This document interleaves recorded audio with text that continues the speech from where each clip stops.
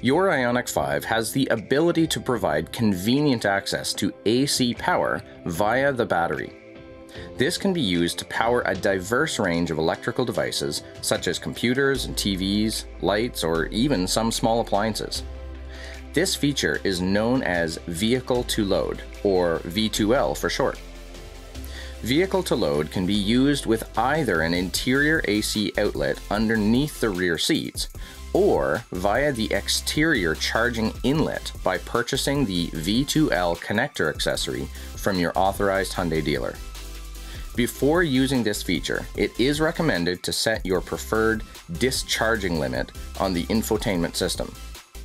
Go to the EV menu, then EV Charge Transfer, and set it to your preference in order to maintain adequate range for your next charging destination. To connect and use Vehicle-to-Load via the AC outlet under the rear seat, first use the mechanical backup key inside your smart key to unlock the cover and slide it open.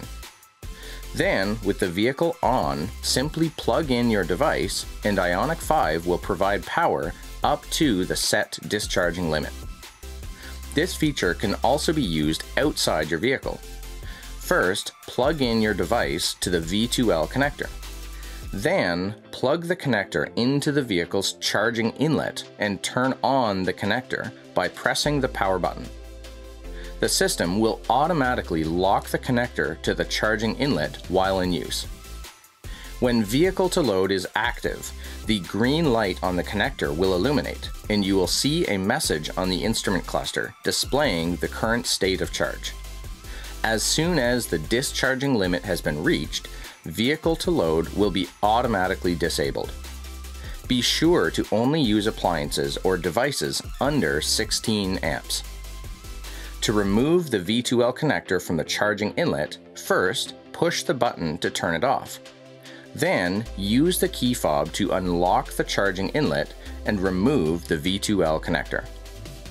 Quick tip: in order to simultaneously use the interior and exterior Vehicle-to-Load outlets, you need to first connect the outlet underneath the rear seat prior to connecting the V2L connector to the charging inlet.